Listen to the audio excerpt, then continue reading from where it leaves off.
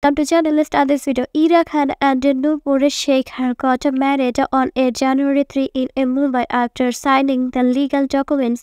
The couple then decided to tie the knot in a traditional ceremony in Udaipur, Rajasthan. The wedding festivals will go on for 3 days and are attended by their family, relatives, and close friends. Recently, Khan shares some vibes of her videos of her having a cute moments and with her hubby Ira Khan and Nupur Shikhare arrived in Udaipur on January 5 for their wedding festivals planned over 3 days.